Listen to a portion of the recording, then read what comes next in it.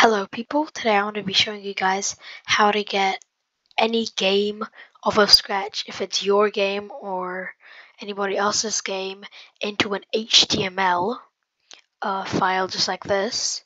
So I just made a shooter game test really quick. So yeah, this is fully HTML. You go in a File Explorer, you click on it, and this pops up. So this is, it'll load, there we go.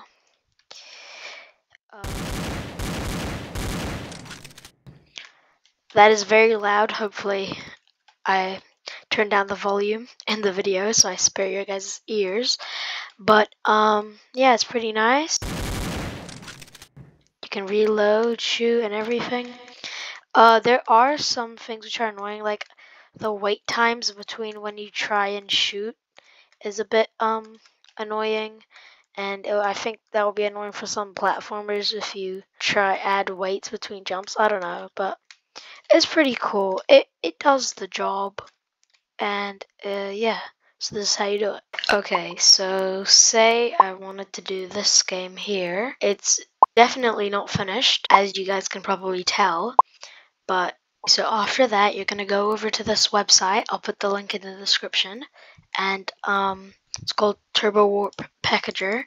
Basically, just packages it in however you want. So I'll load up my file really quick. After you load up your file, it should say like the name here, and then there's a lot of options you can choose. I'll show you guys what I usually do. You can turn on turbo mode if you want it to sort of look cool, I guess. You can turn up the frame rate. It does make it a little laggy. And then if you have a little pen in your thing, you can choose high quality pen. I did choose that for my 3D game, so it makes it look a little bit better. Infinite clones, remove fencing, and all of these things you can tweak. There's a username thingy. I don't know, you can choose whatever you want. But there's close windows when project stops, or close window, I mean. There's I don't tick that usually. There's the stage size. Just usually you should just keep it as how it is. And there's a lot of stuff you can change.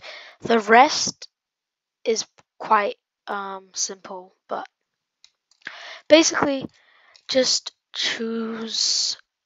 I usually choose this one. This is what it means. If you click on this, it should load up. It basically means it makes animations and projects appear smoother. So I have a paddle game, so I'm actually going to use that. And then you can just look at these and what they are like. But you can change it. Scratcher. That's what I'm going to choose. So here there's going to be the page title. I'm just going to choose paddle game. I made multiple copies because I needed to change some stuff, but you can choose an icon. You can choose a loading screen text. So I'm just going to choose loading, and then you can choose a loading screen image, and then you can read through these and do it, and then all of this other stuff.